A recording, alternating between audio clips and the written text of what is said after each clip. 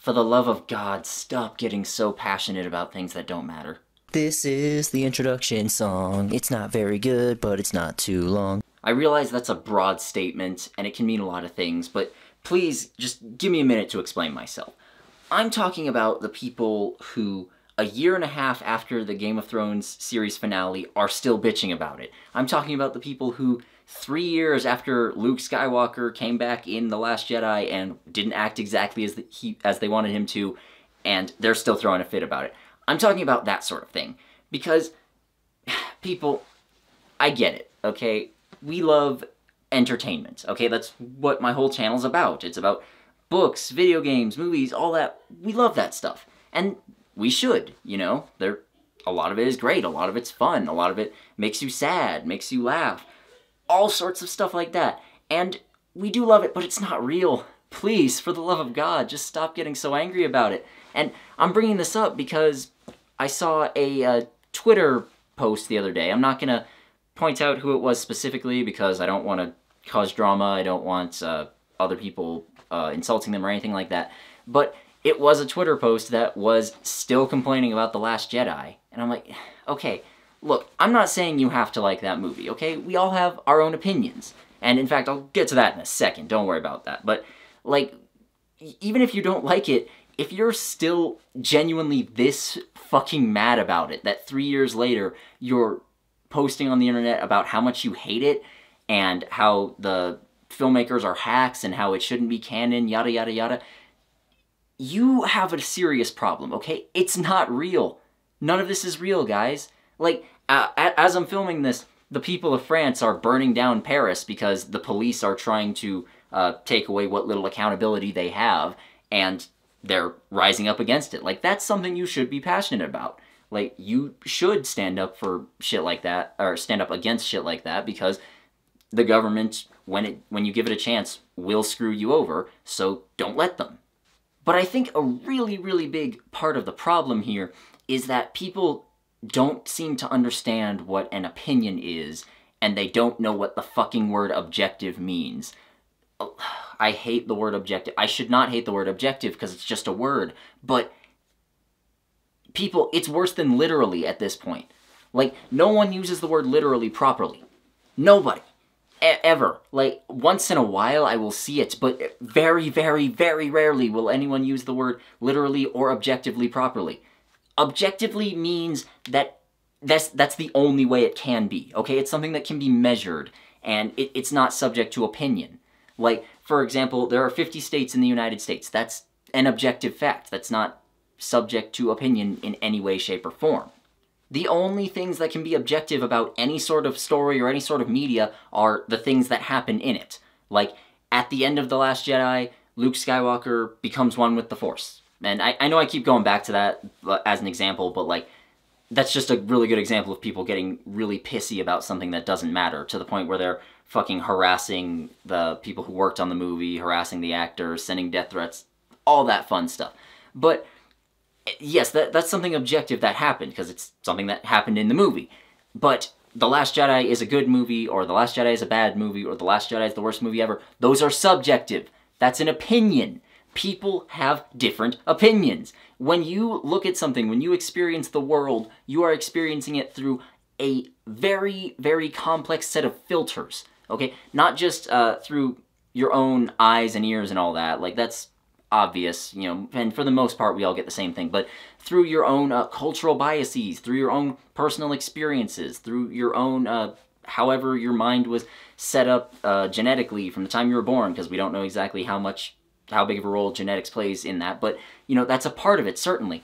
And just a lot of various things all come together for you to form your opinion of something.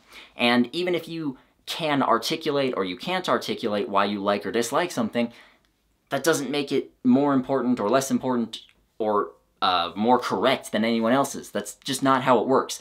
I hate The Lovely Bones, okay? I've talked about it plenty. And as a brief aside, yes, I do get passionate when I'm talking about how much I hate it, but I don't go out of my way to talk about it. You know, it's only on certain situations that I will talk about it, and then when I talk about it for too long, I tend to get myself worked up. And that, I think, is perfectly fine level of passion, and you can go a little beyond that, but again, if you're sending death threats to people, or if you're still upset about something years later, then you shouldn't be doing that. But there are plenty of people out in this world who, for one reason or another, love the Lovely Bones. I can't say I understand them, but I don't fucking need to understand them. I just need to leave it alone. Like, okay, they like it, I hate it more than I've ever hated anything. Whatever. It's not hurting anyone, and it doesn't matter. Like, just because I can articulate all the reasons I hate it, and I can point out, like, specific things in the book that makes me want to throw it across the room, that doesn't make my opinion better. That doesn't mean it's objectively good, because there's no such fucking thing. And if you go in the comments telling me about that, I will fucking ban you right now. I'm not joking about that. Anyone who says that their interpretation of a movie or a book or anything like that, if they tell you that there's an objective quality to it, and that objective quality just so fucking happens to line up with exactly how they feel about it, they're an idiot. They are an overtly arrogant idiot. That level of arrogance just sets me off way more than it probably should. But I hate when people say shit like that, because that's not what the word objective means. And it's even worse when people say shit like, well, you can like it, you just have to admit that it's bad. Like, fuck off, man. Just fuck off. And I know it sounds like I'm talking about specific people or specific instances here, but not really. It's huge movements all across the internet in all forms of media that people like to do this. And why? It does not matter, guys. It doesn't matter. This is fake. Okay, if someone likes The Last Jedi or dislikes The Last Jedi, whatever, leave it alone. Who cares? If they're not getting up in your face about it, then what's even the point? What do you have to gain by convincing somebody that The Last Jedi is objectively bad? What do you have to gain from that? What do you have to gain from convincing someone that the Game of Thrones finale is objectively bad and that they should feel stupid if they like it? What is there to gain from that? Now, obviously, this is really annoying just to have to watch it and have to deal with it on my own, but it's considerably worse when people get harassed over it or sent death threats or something like that.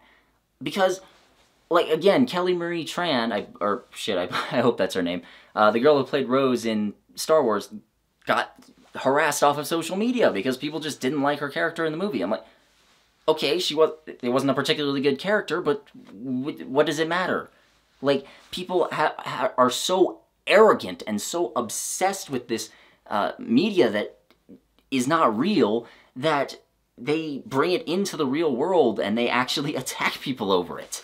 Or like how people were sending death threats and promising to throw food and shit at the Game of Thrones showrunners.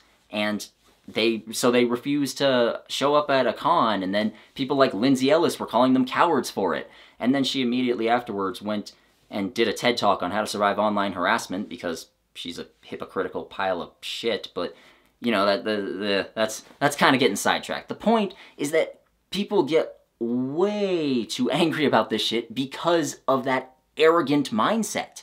Like, that's where it comes from. The idea that, yes, my opinion is the correct one, and because I can articulate it, or because someone online can articulate it in a semi-coherent manner, that means this is the correct way to look at it. There is no other correct way to look at it. Like, it's just so annoying, so obnoxious, and quite frankly, it gets people hurt sometimes.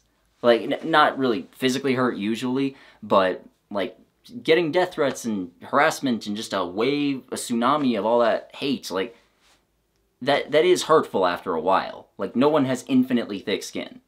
And I'm not going to try tying this into the world too much. I probably could, but I would need to, like, really research it and stuff if I wanted to. But I will say, like, this same mindset, when you bring it into, like, politics and stuff, can get genuinely dangerous. Because then you're no longer listening to what anyone else has to say, and you're just thinking, not only are they wrong, but they're straight up evil. And that's when shit can really get out of hand. So, just, you have to be careful with this sort of thing, guys. It's beyond just annoying and obnoxious. It can get people hurt. I don't really consider this one to be a rant, because I am thinking it through a little bit more before I come up here, and I am, you know, obviously editing a little bit, like I'm cutting out bits, but it does feel ranty, I'll admit. But just, for the love of God, if you cannot understand what an opinion is and how it works, and if you cannot understand that someone liking a video game that you don't like or disliking a video game that you don't like does not make them stupid, then just take the word objective out of your vocabulary. Okay, hit yourself over the head with a with a heavy object until you forget what that word is, because you clearly don't know what it means. Anyways, I hope you're all having a good day, and yes, I am working on the Rhythm of War review, and hopefully you don't have coronavirus. That'd be awesome. Huge thanks to all of my patrons whose names are here, including the $10 and up guys: Apo Savalainen, Ava Toomer, Brother Santodes, Christopher Quinten, Deanna Dahim, Embis, Emily Miller, Evan Stegall, Joel, Carcat Kitsune, Liza Rudikova, Madison Lewis Bennett, NB Star, Reese Yarola, Sad Mardigan, Sandrino, Tobacco Crow, Tom Beanie, Vacuous Silas, and Vevictus. Without you guys, stuff like this would not be possible, so if you want to get your name on the list, or possibly get early access to my videos, or possibly other stuff, I don't know, then perhaps consider becoming a patron. If you can't do that, or you just don't want to give me your money, then just like this video, comment on it, and subscribe to my channel if you haven't already. That really helps a lot, and all that other stuff I'm supposed to say here. I'll see you later.